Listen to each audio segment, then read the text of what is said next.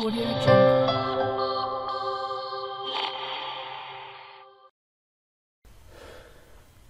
Alright guys, welcome back. Today we're going to have a quick video and I'm just going to show you guys how to install the Windows Admin Center so that we can control our nodes and our main cluster and all that good stuff from a nice GUI.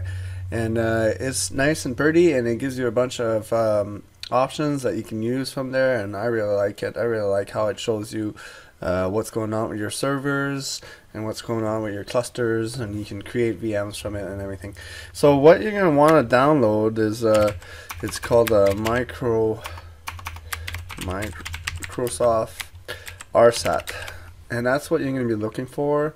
So we're going to click that, and here's the top one on our searches: download remote server administration tool. So RSAT, that's the one that we need. So we're going to go ahead and download it, and we're going to go ahead and download it in English. And it gives you a bunch of options, but for me, for my Windows that I have, the Windows 10 that I have right now, I have this one, this 1803, and I want a 64-bit. So I'm going to hit next, and it's downloading. So I'm going to wait for that to be done downloading.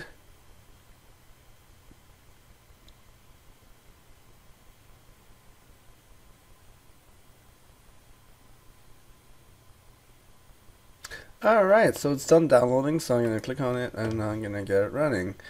It's preparing the install, searching, and it's asking if you want to install this update, and we're going to say yes.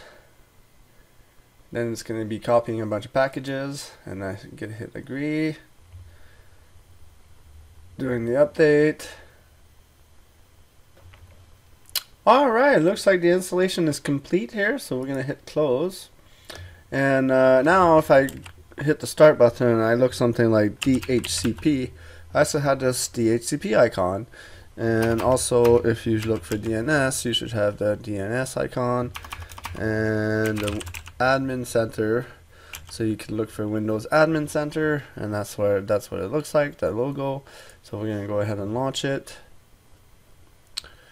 And I want to add the Admin Center to my taskbar, so Windows, and I'm going to add this pin to taskbar. Alright, so it's right here. Put it right there. Alright, so it launched the Windows Admin Center, and this is what it looks like. It shows, it goes through your browser, so mine is Chrome, so this is what it looks like, and it already added the computer that we're working on as a connection to the Windows Admin Center. But what we're going to be adding here, we're going to be adding some servers. So let's go ahead and add some servers, and we're going to look for the home server 1.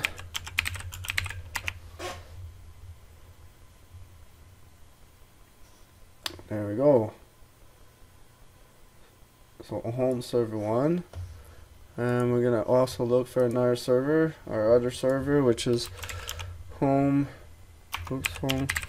server 2.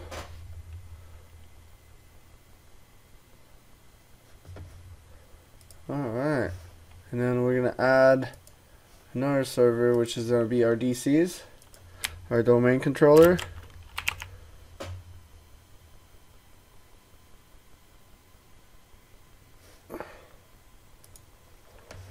And we're going to add our other domain controller,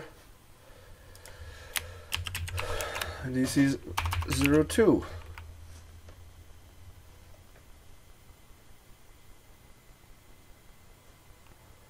Alright, and then we're going to want to add our cluster, which is main cluster.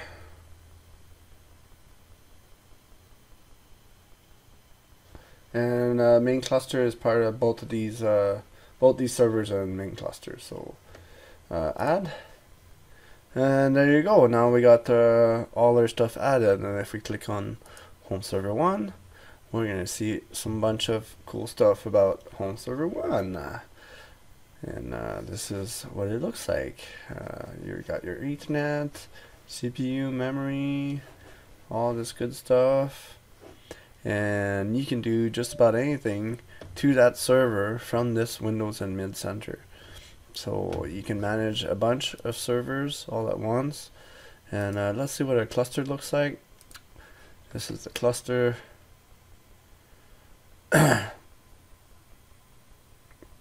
So we're running storage spaces direct on our cluster, and it's making sure everything is good, everything is optimal, and yeah, all servers are healthy, all the drives are healthy, so there's no one virtual machine running. And that's the virtual machine that we created in the last video. So yeah, that's it for the Windows Admin Center. Till next time.